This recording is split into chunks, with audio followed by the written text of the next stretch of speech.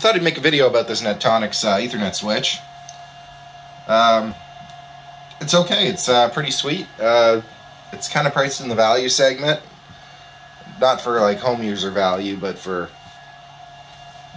like ISP value segment. Can't remember exactly how much it was, but it's very economical for what you're getting. It's I'll talk about the specs a bit more later, but it's got PoE built into it as well as a current meter, so it can tell you the amount of power that you're using for each of the ports. It also supports 24 volt or 48 volt PoE, and it's pretty handy. You don't have to use the PoE either. It's also has 2 Sfp ports for gigabit fiber. Just put in whatever optics you want there. It's got a console port with serial, and it's pretty straightforward, compact. The fan isn't too bad, but it's certainly not as quiet as other equipment. And one neat thing about it, which is one of the reasons why I like this switch, is not only, okay, it's passive PoE only, but it seems to work just fine with Cisco's PoE standard, basically, for whatever their pinout is for the standard one. It seems to actually work great. I've got a phone here, and I can go and call various extensions on my phone system. It's very handy having one out in the shed.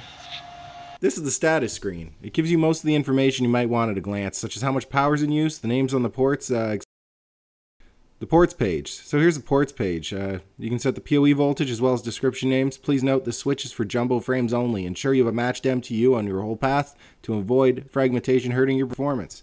Now here's what you came here for, the VLAN page. So I've defined 3 VLANs. VLAN 7 is the management plane, 25 is for the access plane, where I have a phone and a computer, as well as an access point, and VLAN 20 is the security cameras. 7, 8, and 10 are on the security cameras. They're on the untagged ports, so you just plug it in as normal, and they're on the new VLANs. These are switch port access ports on VLAN 20, so they've been placed into the network for security cameras. They only have trunks back on port 11. They don't need to talk to the access point trunk, so it's only on port 11. So port 12 connects to the access point. It needs a trunk for the management VLAN and the shed VLAN. So the shed access devices are on ports 2 and 9. You can configure what VLANs you want to go over what trunk when you check out the trunk port box checkbox. So you can do ranges with a dash, or you can use commas for specific VLANs.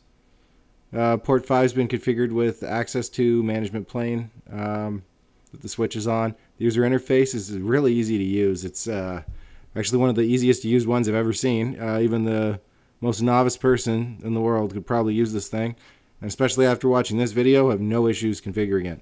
The simple network management protocol functionality works nicely with Libre NMS as well. Here's a quick overview of it in Libre NMS. Most of you are probably only going to really use it in this unless you have some issues with the site. I can't see why you'd ever log into the device again unless it was to change settings. But you probably won't be doing much of that. Thank you. Enjoy the rest of this video.